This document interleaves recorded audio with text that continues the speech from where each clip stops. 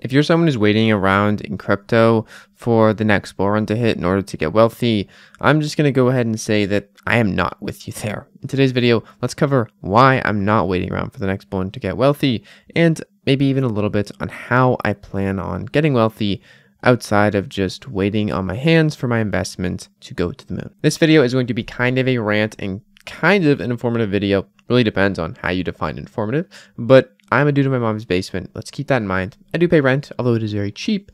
But for the past 2 years, I've been making YouTube videos on crypto and I've been investing in crypto. But in reality, most of my efforts have been a little lackluster in the past year. I've settled down and at times I've thought to myself, hey, what if I just wait and crypto will save me? The money will go up, my profits will return, and I'll be an absolute at least set for life person that has to not worry about financial issues at all because crypto went up and I sold. But truth is, no matter what your investment is, and my main one was Cardano, I invested a ton of money into Cardano. I made a ton of money in Cardano with NFTs and other things.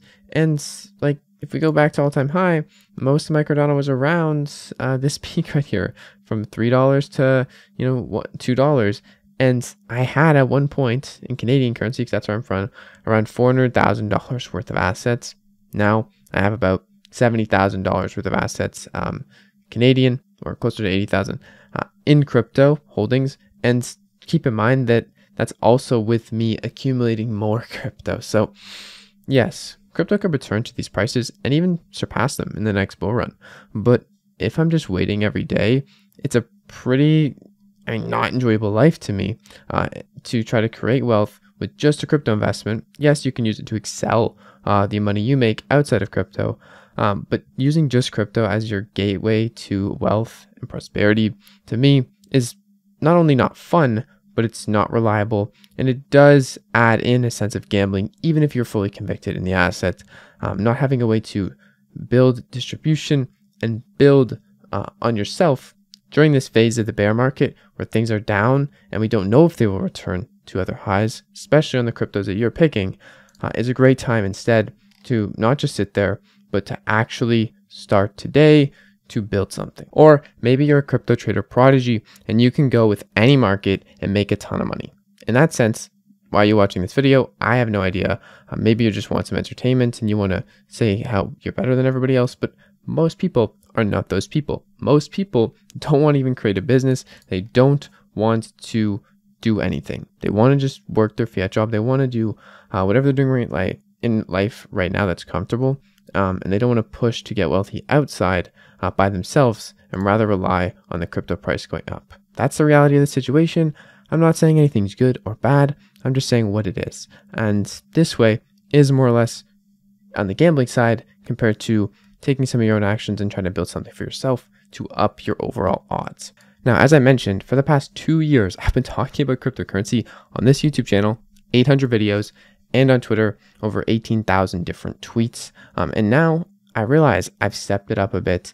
And I've kind of waken up a bit to just know that if I want to stop gambling as much and more or less build something, distribute something, a platform for myself and more, and to have actual growth outside of just how much people are interested in the market because the price went up, because that is a large part of building something in crypto, but have growth outside of just crypto growth, to distribute things like a newsletter, to distribute things like a website, and to have more valuable content and more valuable things to build, rather than just talking about the price or just doing one thing. And yes, you could build a brand just talking about the price on the internet, but in general, doing something, creating something, anything that may push you towards that wealthy in terms of building a business or doing something else, to me is absolutely going to up your odds. Yes, you may fail. Yes, you may not make $1 million in the first year or two.